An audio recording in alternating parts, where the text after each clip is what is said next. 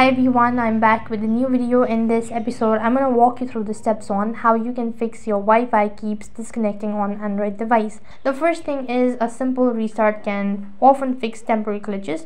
So just tap on the side button and swipe up and restart your device. After that, you can also try going to the settings, and then you can just go to network and internet, and from here you need to just long press on it to the Wi-Fi that you connected and click the forgot button, and after that you can manually enter in the password and log in into the same network one more time, and that should be able to fix the issue. Ensure that you're within the range of your network or the router. Move closer to the router and see if there is any connection stabilizer, wall, obstacles, or any other distance or whatsoever.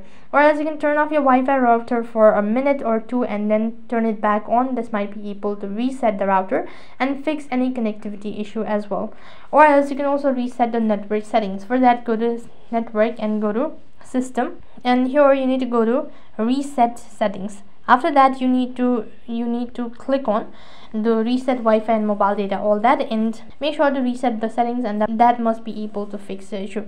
If nothing seems to be working out, then you can contact your internet service provider. If the issue persists, you may have to contact the support teams, let them know about the issue that you're facing, and they should be able to provide you with a solution. So that's basically how you can fix your Wi-Fi disconnecting issue. That is all for this video.